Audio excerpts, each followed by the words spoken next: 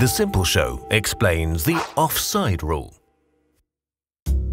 This is Philip. He's a passionate football fan who, with his friends, watches every game that their favourite teams play.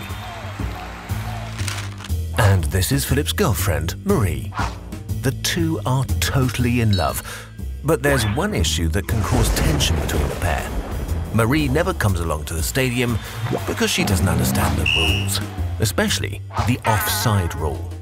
It's way too complicated. What is it anyway? Philip draws a football pitch. He's the goalkeeper and his mates are the defenders. Marie and her friend are the strikers on the opposing team. If at some point Marie passes the ball to her friend, who happens to be standing closer to Philip's goal than one of his defenders, that's offside. A goal scored in this situation would be disallowed. It would be allowed if Marie's friend was standing anywhere on the same line as the defender. Philip also explains that the offside rule doesn't always apply.